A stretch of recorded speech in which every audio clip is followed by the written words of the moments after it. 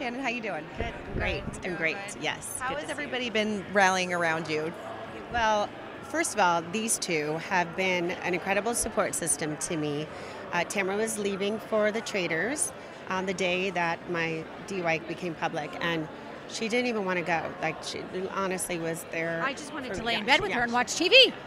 And then I Order room service. ended up going to stay with Vicki, and she took care of me. So these are true friends, and that's what life's all about.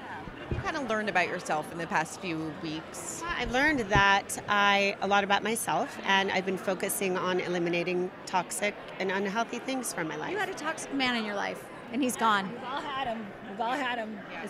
He's gone now? Yes. We've all had toxic people, and she learned the hard way to get him out. And that was a life lesson. You look great. You're very kind. Thank you. I appreciate it. Thank you. I loved last night at the Bravos. Oh my God, your speech. I mean, I think we were about to cry. It was so good. I did cry. Yeah. It was really, when I thought about who has allowed me to have this experience, it's the fans, and it's Bravo, and it's Scott Dunlap, and Evolution, and all of that. And I thought, like, it's because of them, I was able to do this. So I did thank Andy. What was it like watching all of your moments, your highs and your lows, kind of recap?